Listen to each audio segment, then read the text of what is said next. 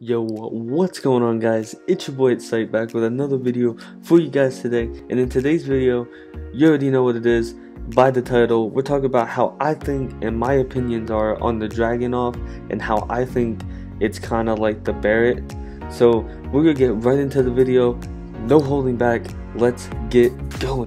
So as you guys can see in the background, I have some gameplay of the Dragunov being used. I went and got that earlier before I started recording this, but that doesn't matter. In my opinion, I think that the Dragunov is one of the best snipers right off the bat. So like, without the AX-50 having any attachments, that gun is complete like garbage. You cannot use it. There is no way like you can use it. You zoom in too slow. You can't actually rush. You gotta sit back and worry about, you know, just sitting back and sniping. You can't rush it with the AX-50 just starting off. You can do that with the Dragunov. I have done it. I don't think I have any clips with it because I did a little bit ago, but you can definitely rush the hell out of the Dragunov when you first unlock it. It's the starting weapon, so you put it on, you can rush. That's the Dragunov zooms in fast without any attachments on it, which is crazy. The only thing that I think is the problem with it is it can zoom in faster, which we'll get into that. But in my opinion, I feel like there's not enough damage on it.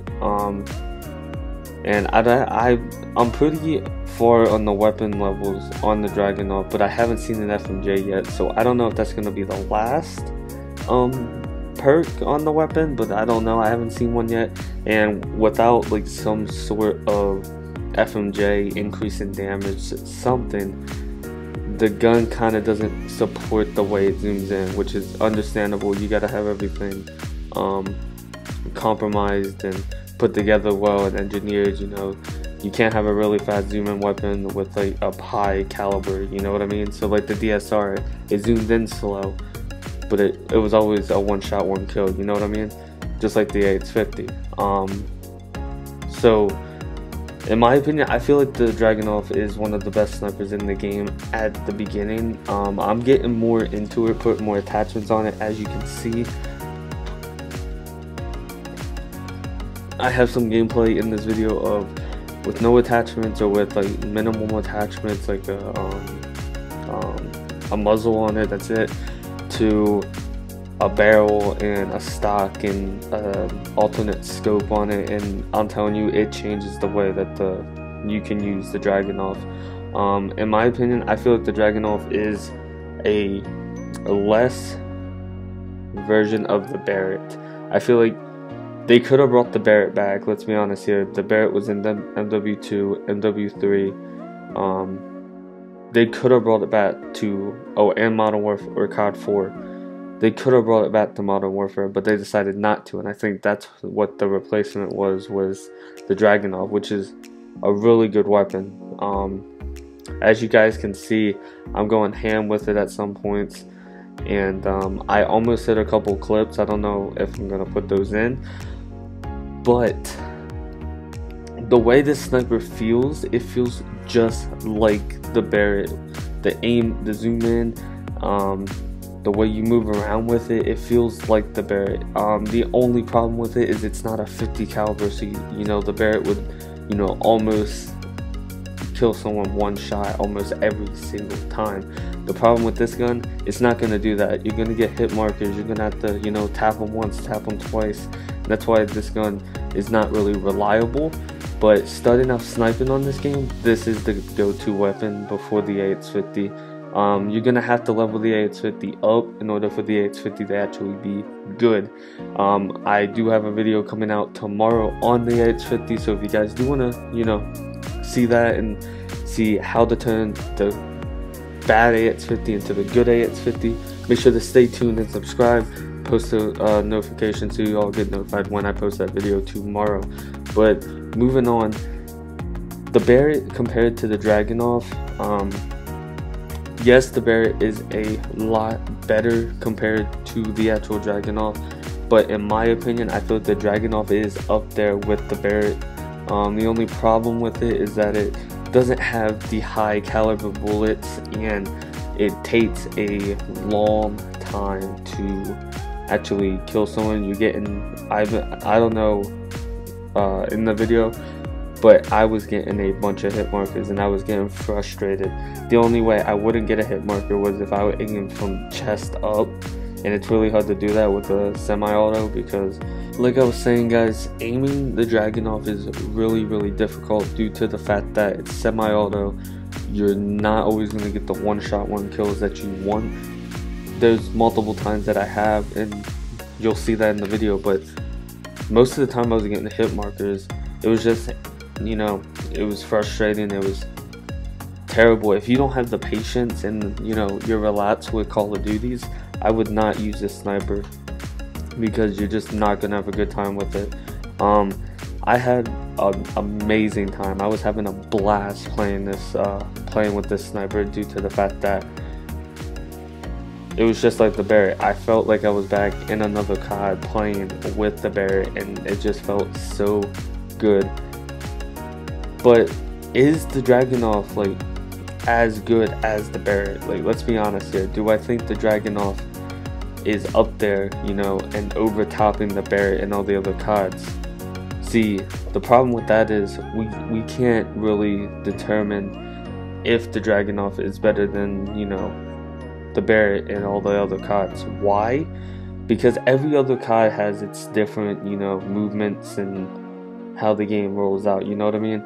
Like MW2, it was more based on new tubes, everyone sitting back, you know, chilling, new tubing, claymores, C4s, sniping. That was mainly MW2. MW3, same thing. It was more new tubes, it was more action, it was rushing, and, you know, the snipers weren't really doing well. What else had the Barrett? COD 4. Like, I didn't really play that game all that much, but we can't really tell if the Barrett is as good as, or the Dragunov is as good as the Barrett. In my opinion, I feel like the Barrett's just an inch above because you barely got hit markers with it, and like when I used it. But the Dragunov is up there with the Barrett. I feel like a little bit of damage increased, and the Dragunov would be up there with the Barrett, guaranteed. I haven't got the weapon fully unlocked level wise, and once I do that, I might make another video about this. But for the time being, in my opinion, the Barrett is over top the Dragunov, but the Dragunov is up there. For real, like, I think the Dragunov could even go over top the AX50. But like I said guys, the Dragunov is a good sniper at the beginning when you're first starting sniping, trying to level up and everything like that. But do I think it overtops the Barrett? No. But the Barrett, if the Dragunov had just a little bit faster aim down speed and a little bit more damage, I feel like the Barrett and the Dragunov would be at the same level and the same line. Do I think the Dragunov is good in Modern Warfare? Yes, but it has its ups and downs, which I don't want to get into right now. But I don't think any sniper rifle can go above the Barrett in the intervention due to the fact they're revolutionary. Let's be honest here. If it wasn't for the intervention and the Barrett, there probably would not be sniping or trick-shotting to this day. There's multiple snipers out there that y'all can say that, but I think that the Barrett and the intervention are the two snipers that actually made sniping and trick-shotting enjoyable, along with the Black Ops 2 with the ballista and the DSR. But that doesn't matter. Dragunov up there with the Barrett, yes. Over top the Barrett, no. Almost best sniper in the game, maybe, depending on if you're starting out or not. But that's all for you guys today. I hope you guys did enjoy the video. Make sure to let me know what your opinion on Modern Warfare is, and your favorite weapon down in the comment section below.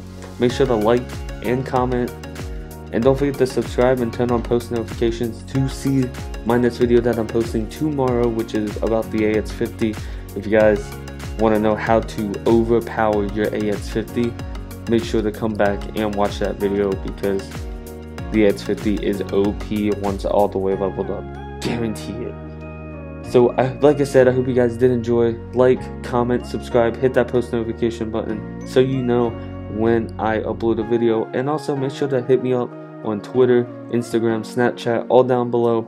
And you want to see me live on Twitch, where I get all my gameplay or I record videos, make sure to hop over there. Also be down in the description below. Make sure to drop me a follow. Talk to you guys in the next video, and peace.